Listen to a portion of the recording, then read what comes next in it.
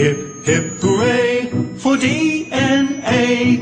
It provides the key to the plans for making everything in you and me.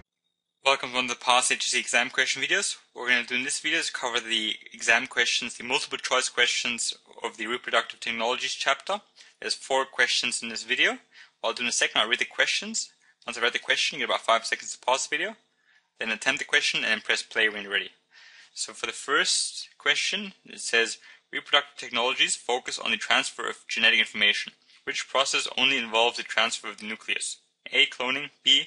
Transgenesis, C. Artificial pollination, or D. Artificial insemination. When ready, pause the video and attempt the question.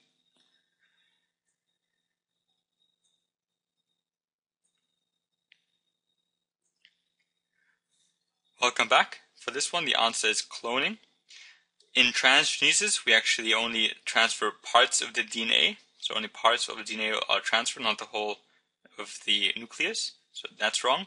Artificial pollination is when we just grab the whole of a gamete. So we don't just grab the nucleus, we'll grab the whole of the gamete and put it in a different flower. So it's not just nucleus, it's the whole gamete. And same thing with artificial insemination, but insemination refers to semen, so that's with animals. But that's also not just nucleus, that's the whole gamete, so D is false. So A is correct. Next question, to protect a farm animal from a plant toxin, a gene for the resistance to the toxin was transferred to the farm animal. What term best describes this process? A. Cloning, B. Genetic engineering, C. Artificial pollination, D. Artificial insemination. And ready, pause the video and attempt the question.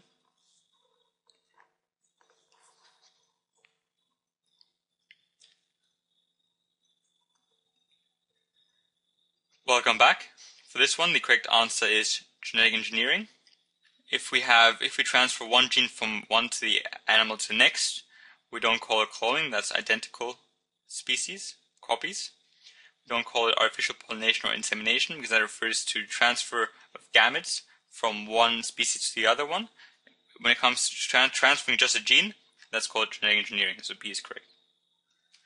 Next question is, how can widespread use of artificial insemination alter the genetic composition of a population?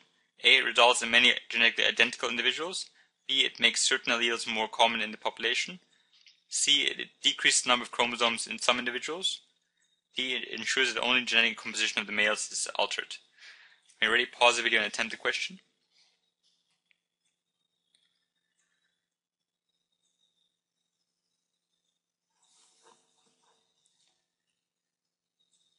Welcome back. The correct answer is B. The reason why D and C are incorrect is it has nothing to do with decreased number of chromosomes, that's false, and it also has nothing to do with just making males have a genetic change. It also doesn't have to do anything with cloning, so nothing's identical when it comes to artificial insemination. Artificial insemination is when you grab the sperm of, let's say, a bull and artificially put it into a cow.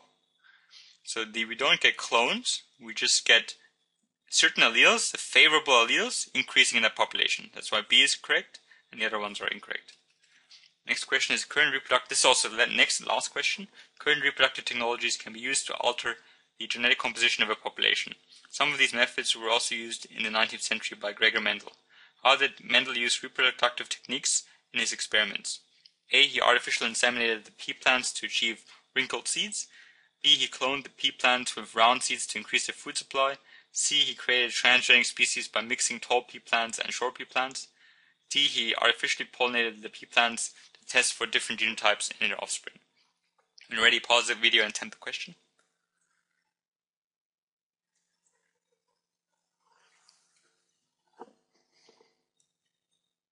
Welcome back.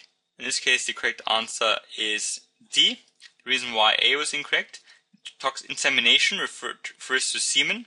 Plants don't have semen, they have pollen. So A is incorrect. B is incorrect because he did not clone them to increase their food supply. That's just random, that's not true. C is incorrect because he created a hybrid, but that's not a transgenic species. They're still the same species. Both pea plants are the same species. We don't call it a transgenic species. D is correct because he used pollination, which has to do with plants. And he did that to test for different genotypes in offspring. So D is correct. The other ones are wrong. But hopefully that was useful. Thank you for watching.